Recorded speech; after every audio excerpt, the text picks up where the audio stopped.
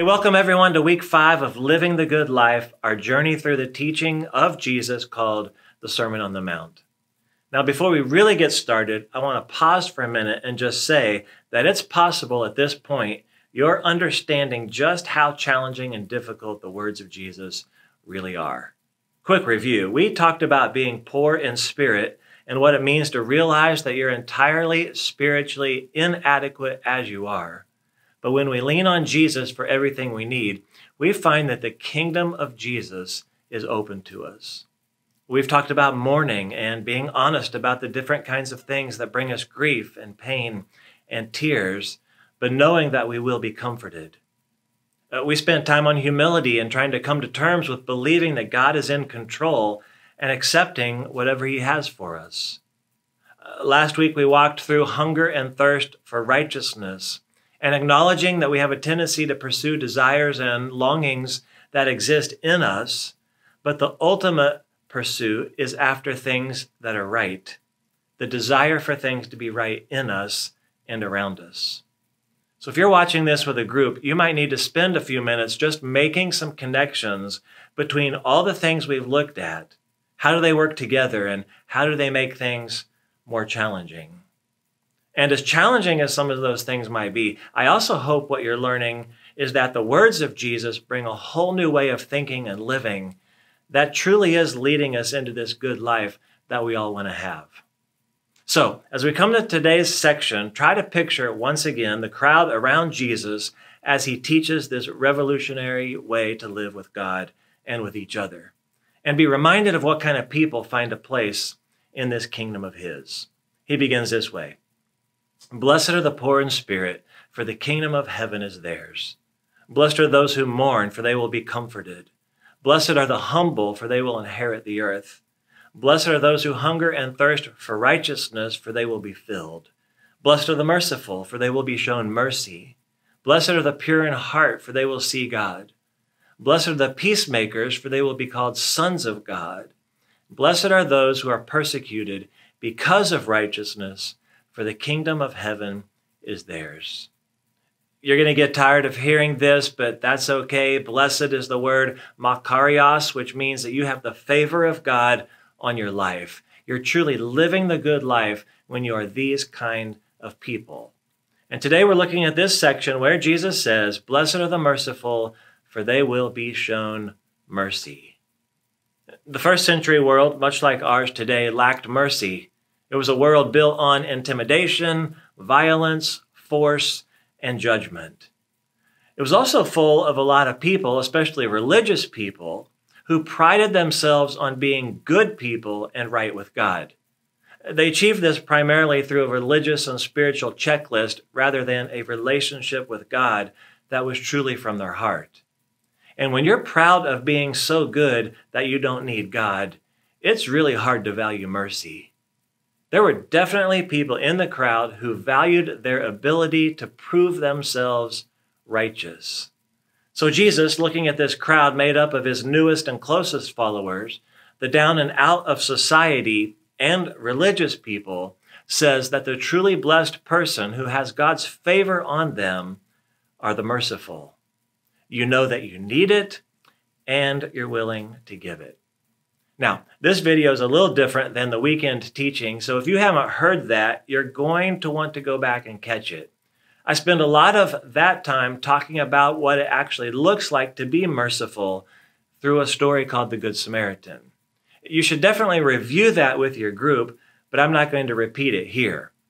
I want to go a little bit different direction and ask this question: what do we really mean by merciful? It's the Greek word eleimon. It means that you're kind, you treat people with compassion. This mercy is willing to pardon someone who's in the wrong, and it gives attention to those who are in misery. Let me give you a couple of pictures to help. When we lived in North Carolina, there was a special judicial action you could request in traffic court called a prayer for judgment. It allowed you to beg for mercy from the judge for your violation, and he might grant you mercy. And in that case, we would say it was undeserved. How about this? Have you ever made a decision or you told someone not to make a decision they were thinking about and they did it anyway and it turned out just as poorly as you told them it would and it actually ended up hurting you and they needed mercy? In that case, it was unearned. You give mercy expecting nothing in return. Or did you play a game of mercy growing up, or pinochle, it's called, which is a game that grew up and became ultimate fighting, in my opinion. I've got you in an arm bar or a chokehold, but you could tap out, which is a signal for mercy. I know you could kill me, but please spare me. You're merciful when you release the chokehold, but don't miss this. In real Jesus-type mercy, the merciful person may never put someone in the chokehold to begin with. Now, you might be thinking that mercy sounds a lot like grace, and they really are two sides of the same coin, but they're distinct. Mercy is not giving someone what they deserve, while grace is giving someone what they don't deserve. Let me try to illustrate. If you're a parent who has a child, then you know that that kid has at some point disobeyed you and maybe even intentionally gone out of their way to oppose you and break your rules. Now, I'm not telling you to ignore that, but go with me here and maybe it's a teaching moment. If mercy clicks inside of you and you decide not to send that kid to their room or suffer a punishment like more chores or whatever, you have decided to not give them what they deserve. Grace, on the other hand, steps in and says, not only am I not going to give you what you deserve, I'm going to give you something you don't deserve and take you out for ice cream. Again, probably works best if you can use it as a teaching moment. Jesus says, "Blessed are the merciful, for they will be shown mercy." One of the repeated themes you can find throughout this teaching of Jesus is the link between your relationship with God and your relationship with other people. There's a connection between how God has acted towards us, how we act towards others, and once again, how God promises to move towards us in response to that. What has to take place, for lack of better words, is a mercy sandwich. First, I receive God's mercy. Right? I understand that God is not giving me something that I deserve. He's giving me mercy. Short story, there's a penalty or a punishment we deserve when we don't follow God's ways, and yet he tends to overlook it. That's mercy. When you've received that and embrace it, then you are in position to extend mercy to other people. You simply cannot give to someone else what you have not received. And what Jesus says here is that when you're extending mercy to people, you are blessed because you can expect, once again, likely referring to the end of your life, standing before God, the ultimate mercy to be shown to you from God. So to truly live the good life, you first receive God's mercy, then you extend that mercy to someone else, knowing once again you will receive God's mercy. Two big takeaways. Number one, have you experienced and received God's mercy? Have you ever admitted your need for that?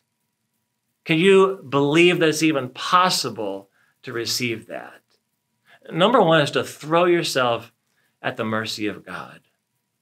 The second one is this: where do you need to extend mercy to others? It's impossible to believe that you're good with God and yet mistreat or condemn other people.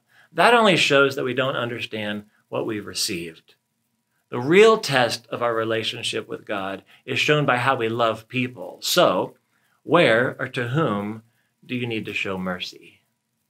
Blessed are the merciful, for they will be shown mercy.